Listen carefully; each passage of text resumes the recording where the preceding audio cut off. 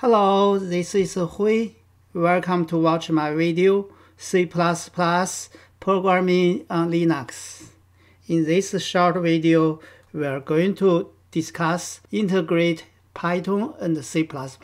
As we know, Python script and C++ are both most used languages. The library we are going to use in this demo is Boost Python libraries.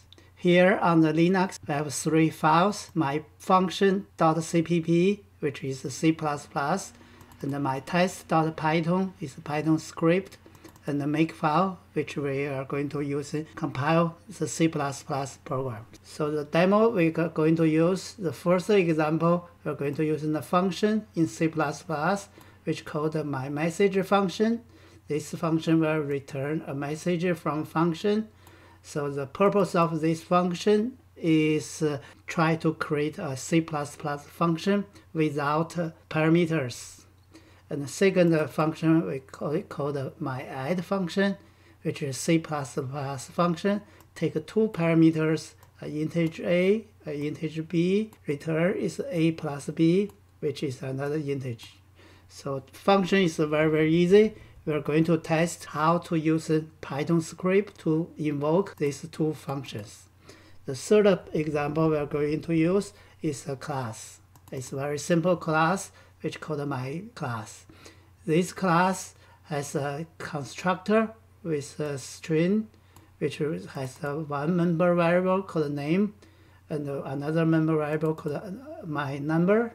So my name and the public, which means this name be accessible from the outside of class. And this one is private. So to set up and get the value, we use the get number to get this number of this value, and we use the set number to set this value. So this is a very classical, typical C++ class and C++ functions. Example of this short video, we're going to write a Python script to invoke this class member function or normal functions. To be able to make a Python script to invoke or access basic C++ function and the class, we have to include a member called boost python.hpp. This is the header files. It's a user namespace boost Python. This is a namespace. So most important is to use declare this boost underscore Python underscore module. We can give a name. Just the name is my pylib. This is a library we are going to build from this C++ program. And to define the Python access, we have to define. This is my message, which is my message function, and function name is my message. This is from Python code name. This is a C++ function name. So this is defined my add from Python code function name, and this is my add functions. And for the class, we have specified the class underscore, which is what class is my class. This is my class, and this is Python code my class, and this is constructor take one string which is set up the name variable of this member variable. This class, the name variable is public, so my class name, which is defined as readable because this is a public member variable. So this is a private member variable which not able to access from outside. So we have to create my class get number, which is get the number from this private m number. From Python, we just simplify, which is called get. And so to set number with my class set number, which is defined under Python, we call the set. This part is the interface defined from Python, invoke the function of all the class of this is C++. Here is the Python script. First of all, after we compile our C++ program as a library, we call it my pylib. So as a normal Python script, we have to import this library. So my message function, so we call it my pylab.myMessage, which is the function of our C++ function. we showed just before. And there's other function called myAdd, which is so we call my pylive.myAdd, which this my myAdd. This function take two parameters, two integer, we just give 3 and 4, so the return will be 7. For the class, we have to instantialize our class, so we have my pylive.myClass, that's my class. And my class constructor take a string. We just put this is Hui test class constructor string, and this constructor set up the name, which is my class public variable name, and we just print out the name, which is mi.name, because this is for the reading from the name.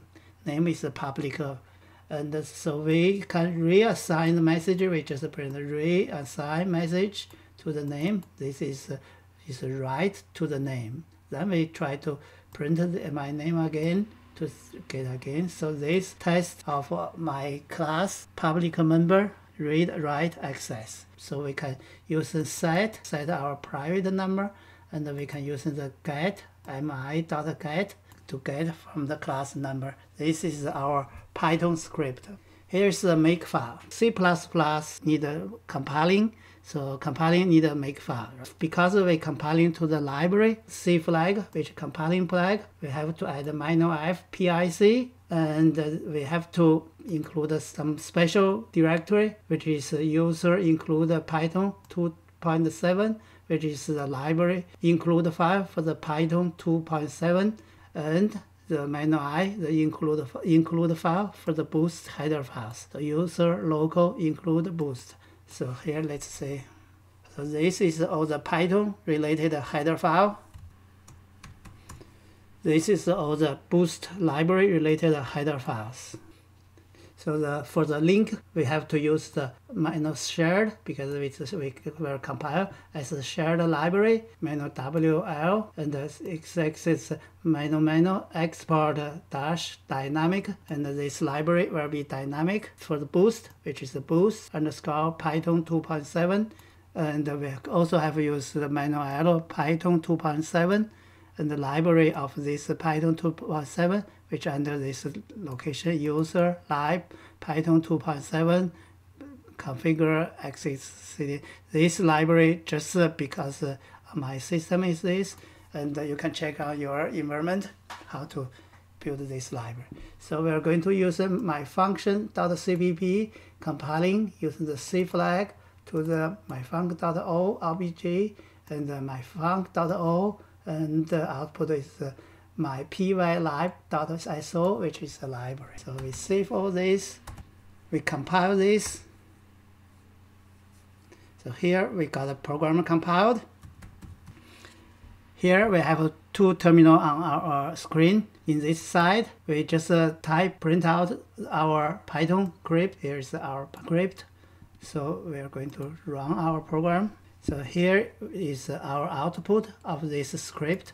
So let's verify this output. First invoke my pylab.myMessage, which is the function of my message. This function of C++ my message, which is the message from function, which is the message from function. So this is from the Python invoke C++ functions. And this line output is 7 because they invoked my pylab.myAdd. MyAdd is 2 integers, and A and B, as we know, we are going to put this MyAdd is 3 and 4, and this 3 plus 4 equals 7, so this output is 7. And then the next line, which is invoke my constructor of my class, which my lab.myClass.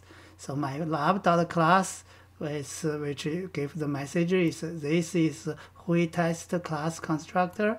So this message get out the name, which message is this is Hui test class constructor. This is the constructor, and then we're going to do our program. On our program, we put a reassign message to the name, and then we reprint our name again. This is a reassigned message, which is from the Python access my class, which is the name variable. Because we're able to access from outside, this is the public. M number is a private, where we use two functions to get that. First, we set this function, set with, so we use mi, which is my class. We instantialize it here. We set number, which is 17.3, and then we use get, print mi.get, which print number. And this my get number is 70.3. So we using this set number to set this. We using get number, return this. This is an example which we use in the Python script to access the C++ function without a parameter, function with parameter, and the basic class. Class has access to the public member, and the class have using the method to set number, get number, to access a private number. Hello, this is Hui. Thanks to watch my video. Hopefully this is useful, enjoyable. It's going to be great to have your feedback.